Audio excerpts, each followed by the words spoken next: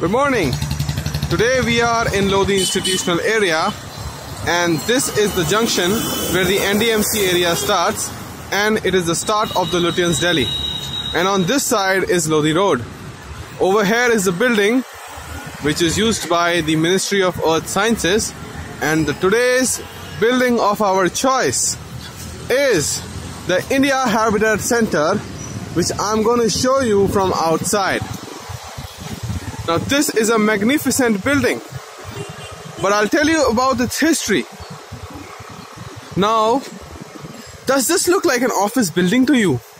No, not really. Not really in the sense buildings were made at the time when this building was made. We're talking about 1993, and at that time, HUDCO, that is the Housing and Urban Development Corporation of India, wanted to build a space for its workers. And what they really did was something unprecedented that never happened before, is that they let others to use the space which was allotted to them and shared the space. Therefore, they set an example by themselves that how a simple single space can be used by multiple owners and can be shared.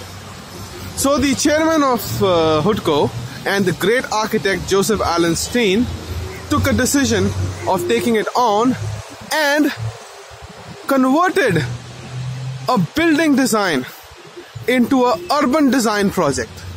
So when we look at the building from inside, it won't look like a normal building. From outside, it looks like an envelope, but yet it has something special.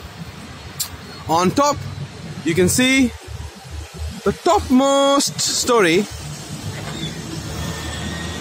is kind of protruded outside, and over there usually we have restaurants, offices, places which would want a view.